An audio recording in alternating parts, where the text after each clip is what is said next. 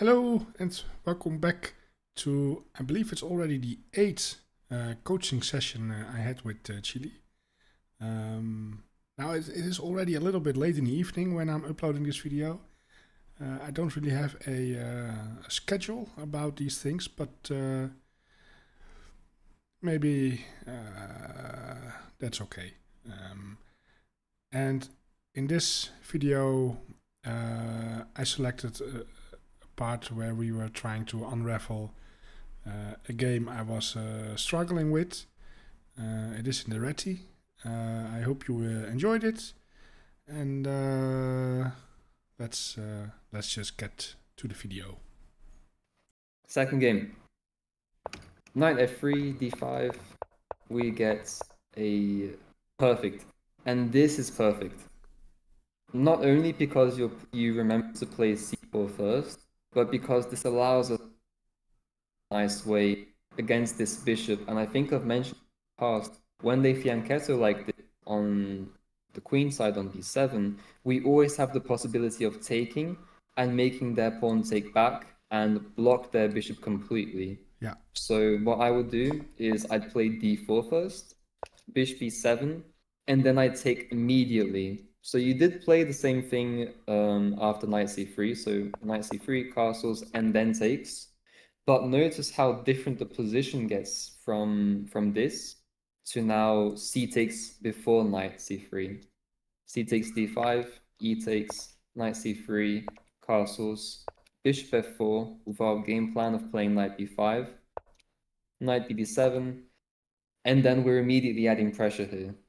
And it's not easy to deal with this. Probably the best way is to play... What's that? Now, what's the difference in the other move order then? The difference is they can play c6, like c6 here, and they stop our ideas of playing knight e5. Where did I lost the tempo? I don't see it. Castles takes.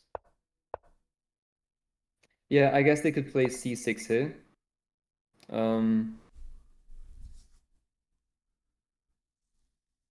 I like taking first, again, through that line of thinking that if we're playing for a strategic plan and we want it to go accordingly, it's always best to play the more give them. So I like playing c takes first. Okay.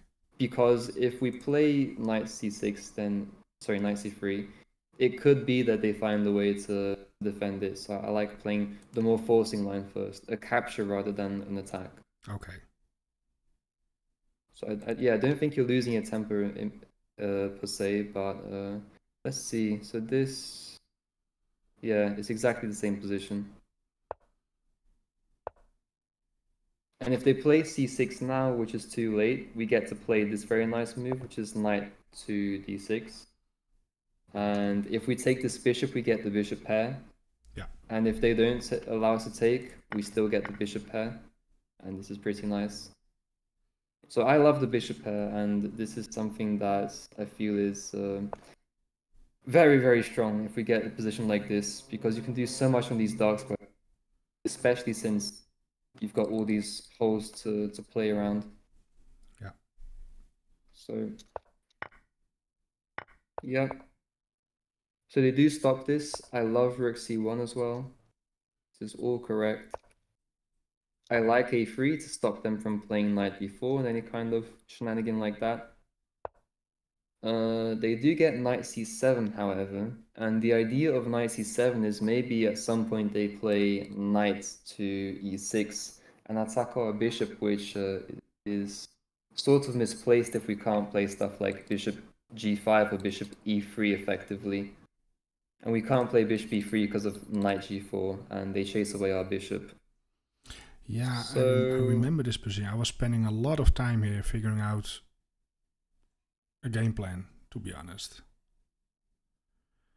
Because of knight here. Yeah.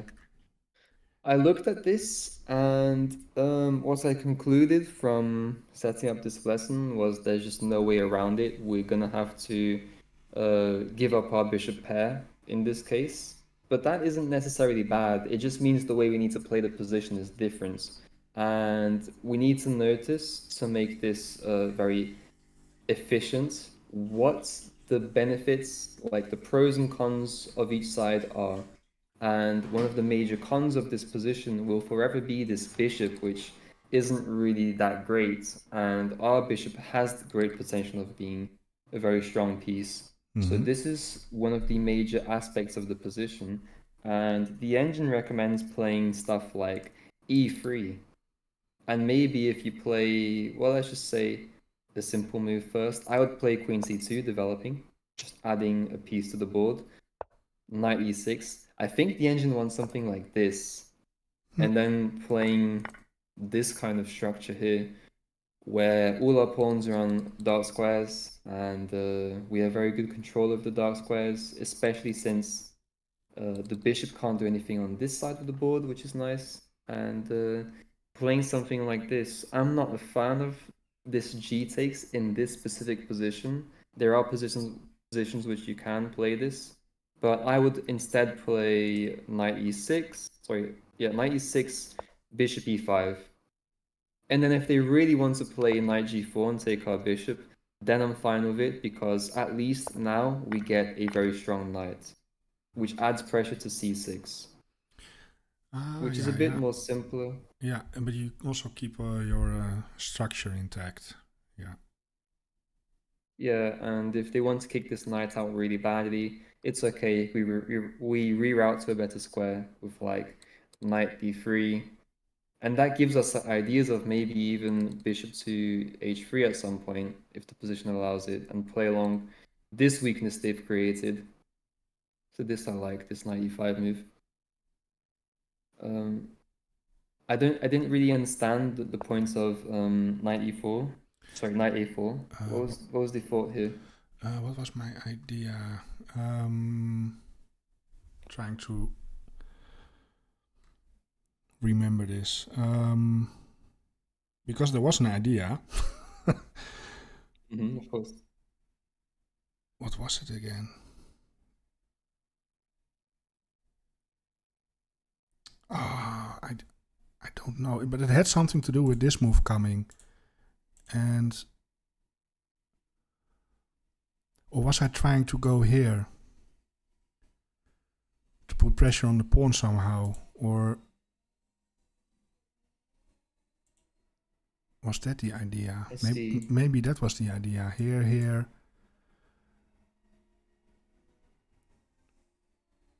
And then the pawn is actually hanging.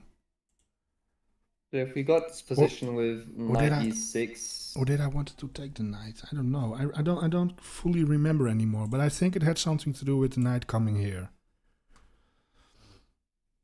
Okay. Yeah. Because if we did see this line with knight here, we would have to play g takes, and we'd get this structure, which again isn't bad. It's playable. I'm not a fan of having this knight here though, because it takes away a lot of our possibilities, and I mean, they're probably never going to be able to play c5 properly anyways, so I don't think we need the knight covering this, and there's really not that many ideas we can play for with knight on a4. No. Maybe it's better to keep the knight on c3, just to give ourselves some more possibilities for the future. And nothing clear now. I mean, we could even play some knight e6 and then just drop back. We could do this. I think this would be closer to equal for black, but it is as well very playable. So this would be fine, I think. Although this... yeah, maybe not. Well, actually, I'm not that terrified of this move. They do this. Still looks fine. We can still play e3 and stop everything. Okay. Yeah, I'd go with queen c2 here. Queen c2, this, bishop e5.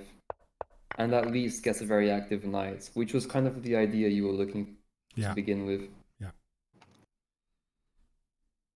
maybe even some tricks. Always got to be aware of when they play this move. We may have tricks of, well, let's say this, we can play this move. Yeah. Possibly. But we could have just take. We could have taken a pawn, right, in the previous move. Or not? No, here no, but here we probably could. Yeah, takes. Perfect. There you go. Yeah. So this would be the way. So rook c8, knight e5, we do get this.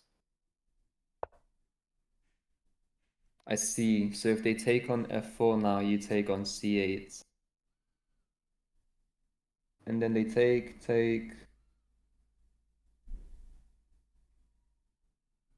Okay. h6. I like the queen reinforcing this. This is too much. You definitely cannot do this. Okay, white to play. White to play. Yeah. White to play.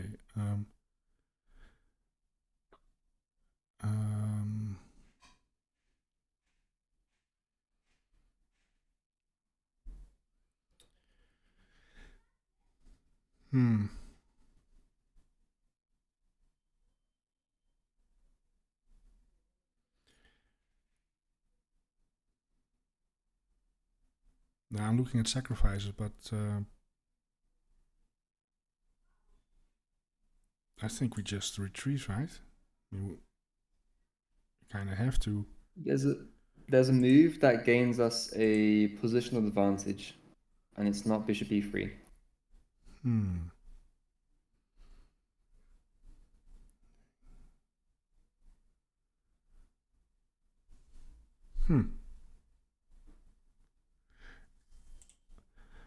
Well, there is this move, takes in here, but yeah, that's it. Is it that? That's the position.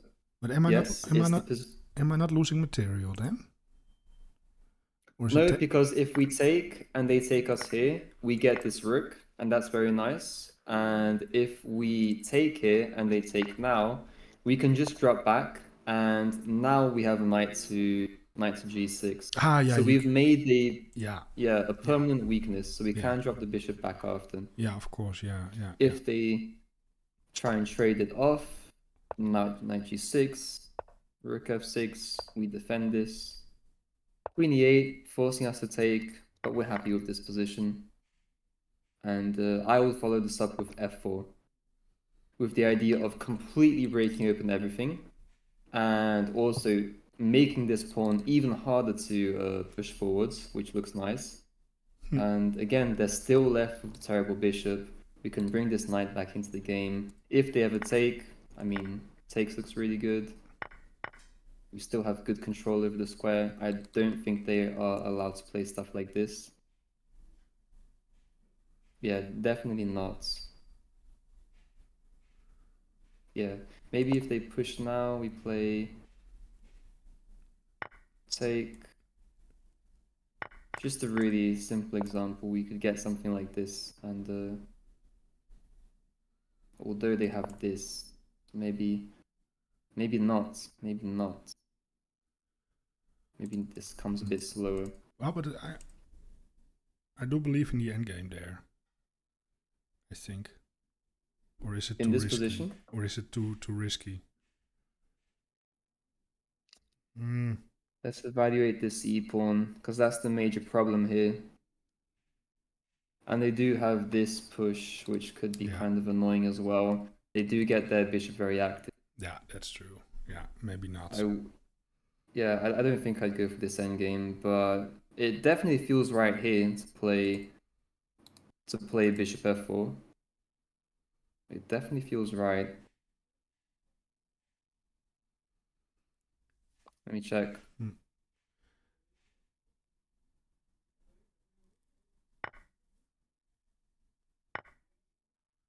And what if you don't take and take the a6 pawn instead of that?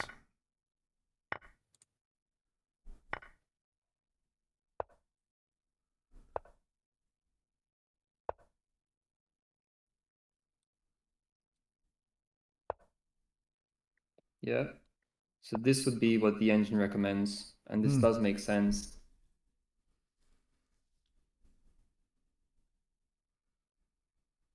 Because if they play stuff like check, we can play push, take, and check. This just looks crushing. Probably mate, right? Yeah. Something like this. Yeah. So that was the line. King G7, Rook C2. I would play here Queen D3 with the same idea, but stronger now. Now the threat's to play Bishop takes C6, followed by Queen G6 check. Yeah, So yeah. I see it now. I see it. Yeah. And after this, maybe even Knight F7, winning the exchange, would be nice.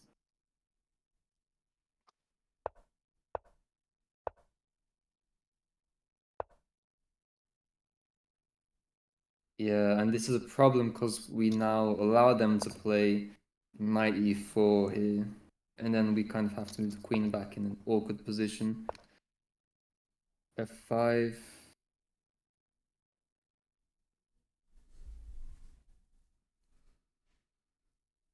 Yeah, it's complicated, very complicated. We can take here.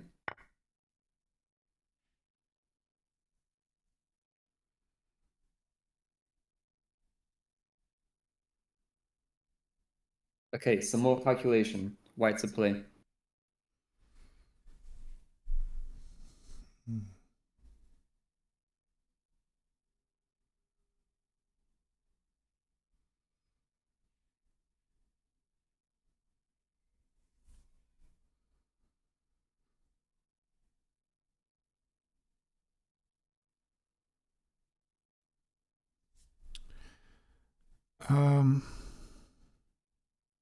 Okay, so my piece is hanging here. That's a problem.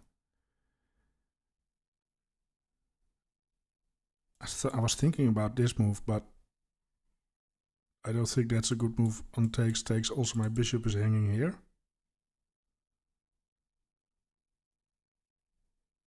I don't think that's good.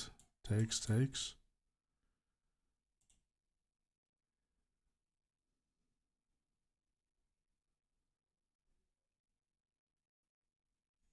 Well, there are some alignment issues.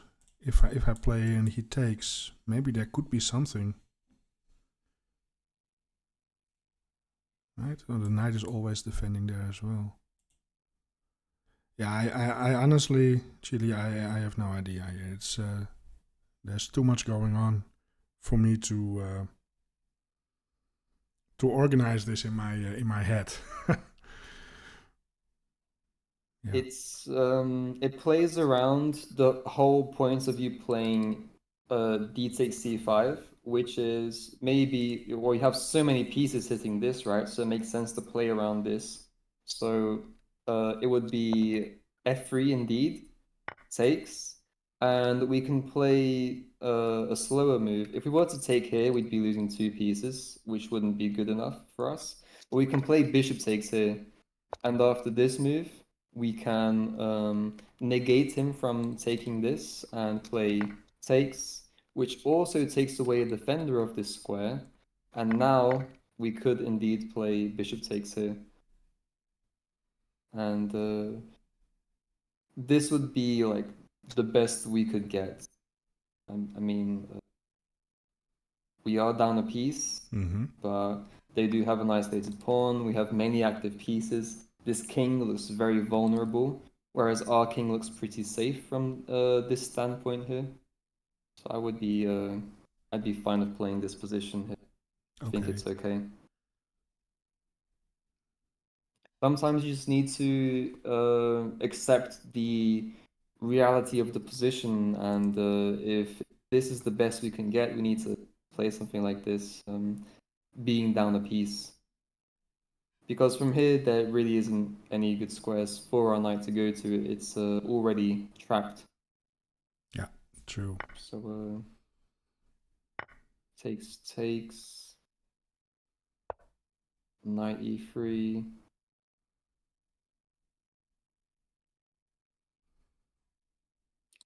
Take, take, take, take, take, take. Okay.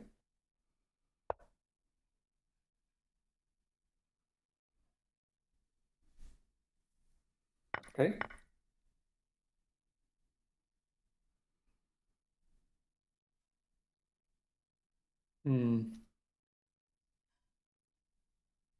I feel the more pieces we trade off, it benefits them more than us.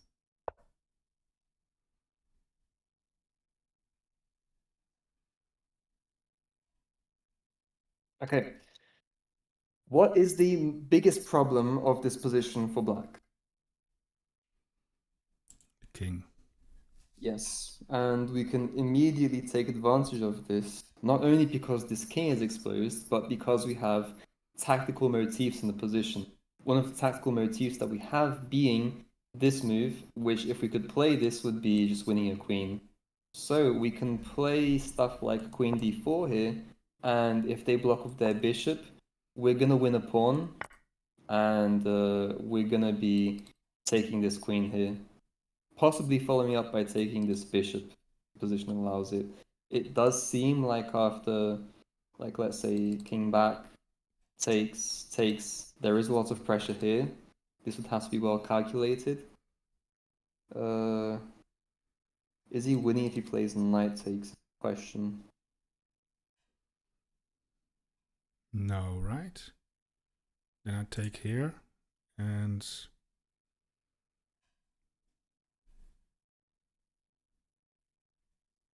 You could also just take here, to be honest. If you're really I not. take the knight. Yeah. Yeah. It looks okay. It looks okay. And if they play like queen here, which is the idea that they take away this tactical motif, now we just win a queen pawn because the queen cannot take this. So this would also be quite because nice. of the pin. Yeah. Yeah. So f3 now. Take. Interesting. I'd play knight c4 here.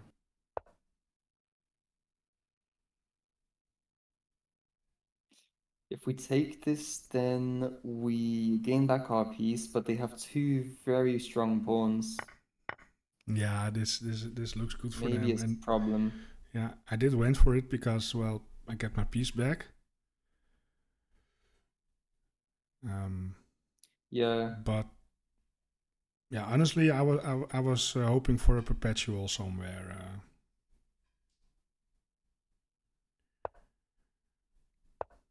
Got it. Yeah, queen g4, I'd play.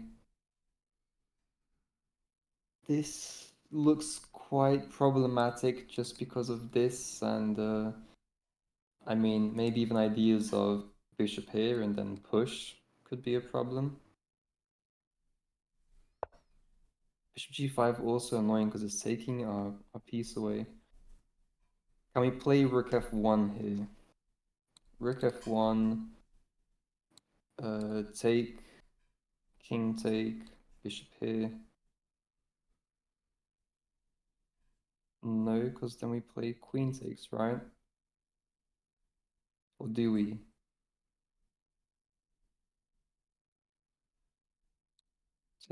Take here. Yeah, opposite colored bishop endgame if we can get it. Although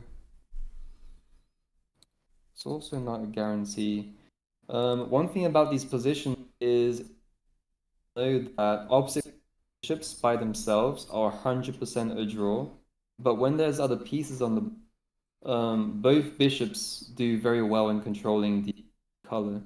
So it becomes a matter of who is the player attacking. So if we get all these light squares dominated and we have the initiative to start attacking, their light squares are going to be very exposed.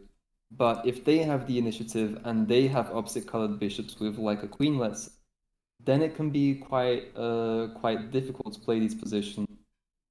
The way I would play this with the black pieces in the line I just showed with the rook f1 kind of stuff, I would just avoid the queen trade. keeping the queens on, playing moves that try and not give up the initiative to white, and play along those lines. At the very worst case scenario, there's a repetition or opposite colored bishop endgame. So it's very low risk for black, but high reward. Okay. So yeah, this is a tough position to play, I'll be honest. I see. Can we do this? No, because there's queen f2, right? Queen f2.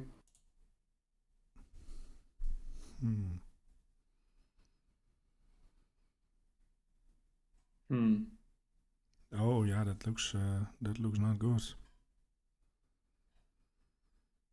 Queen f2. Rook d1. Take. Okay, maybe not immediately, but it is lurking, so I think you would be able to get away with this with, let's say, queen f2, rook d1. He takes, yes, has to be with the queen. Rook d1.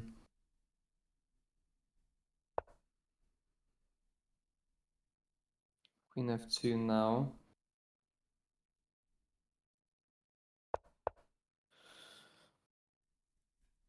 I'm always looking for this move. Oh, we have it. We have it. Okay, we have this move. Yeah. And the idea is we take here and we get a perpetual. Of course, you can't queen take on. And this would just be a perpetual.